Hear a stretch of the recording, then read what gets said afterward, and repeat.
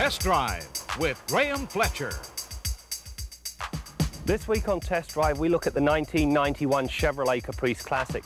As you can see, the body has been radically restyled, but beneath this new facade lurks all of the traditional technology that made the Caprice name what it is today. Now, this is a full-size V8 engine, and it's dwarfed in the engine compartment, which gives you a good idea of just how large this car actually is.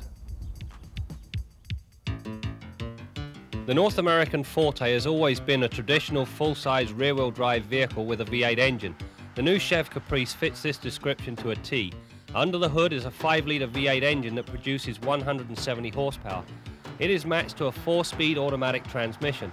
In the acceleration test, we required a little over 11 seconds to reach 100 kilometers an hour. All things considered, this level of performance is more than acceptable. In the pylon test, the Caprice put on a reasonable show. Interestingly, the limiting factor here was more to do with the total lack of lateral support offered by the seats than it was to do with the suspension. On the open road, however, the large seats do provide superb comfort, and the suspension does a good job of isolating the occupants from the rigors of a rough road. The range of comments received on the Caprice's new body style ranged from polite interest through to 2 thumbs down. The most interesting comment came from the cameraman, who said the car looked like an unfinished artist's conception of a vehicle in the prototype stage. Personally, with the exception of the treatment around the rear wheels, I quite like the overall effect. Now, can you imagine this car decked out in full police regalia? At the moment, this may seem far-fetched, but when you consider that the Caprice has long been the staple diet of police forces throughout North America, it is not beyond the realms of possibility and is rather intriguing, to say the least. Aside from the appearance, the only other major changes are the addition of a driver's side airbag and a Bosch 2 anti-lock brake system, both of which significantly improve vehicle safety. During the brake test, the ABS system stopped this heavy car from 80 kilometers an hour in just 112 feet. The absence of any brake pedal pulsation when the system is activated eliminates the driver apprehension associated with the older type systems. The dash layout is plain and simple, featuring a large analog speedometer, fuel and temperature gauges. The remainder of the systems are monitored by large warning lights, which on a vehicle of this type is not a bad thing. I also like the way all the controls for the power options are conveniently grouped together. On the downside, the horn buttons are tiny, and so I sometimes found myself pounding the airbag instead of expressing my displeasure at the motorist that just cut me off. Despite the trunk's enormous size, the spare tire location and unusual contours deprive you of much of the usual space.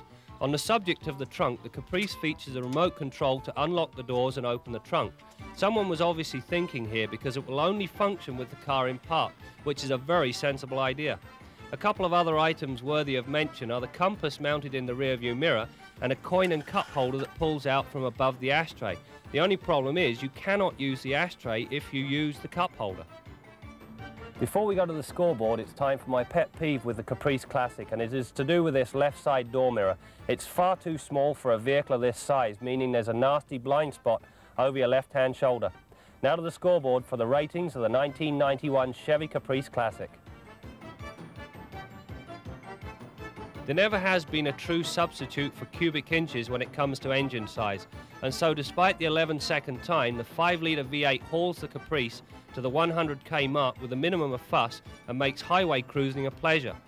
The suspension system is anything but sophisticated. However, it offers superb ride comfort, and it handled the pylon test relatively well. Only the lack of any real lateral support from the seats hindered things. Another superb showing from the Bosch 2 anti-lock brake system, and so another equally high score for that performance. There was virtually no engine noise evident, and only a very minimum amount of wind noise, giving the Caprice a very serene environment. At an average of 24 miles per gallon, or 11.7 litres per 100 kilometres, the days of the Caprice being known as a gas guzzler are gone. Be warned though, it still gets thirsty around town with the air conditioner switched on. The futuristic styling atop a traditional rear-wheel drive platform should ensure the Caprice a healthy sales rate. It also provides a very affordable and very welcome alternative to the Caddies and Lincolns of this world. If you consider Motoring TV has been on the air for 30+ years, There's no doubt you've missed a few episodes. Well, there's a couple of ways you can catch up and make sure you don't miss anything. First, you can go to YouTube and look up just segments or complete shows.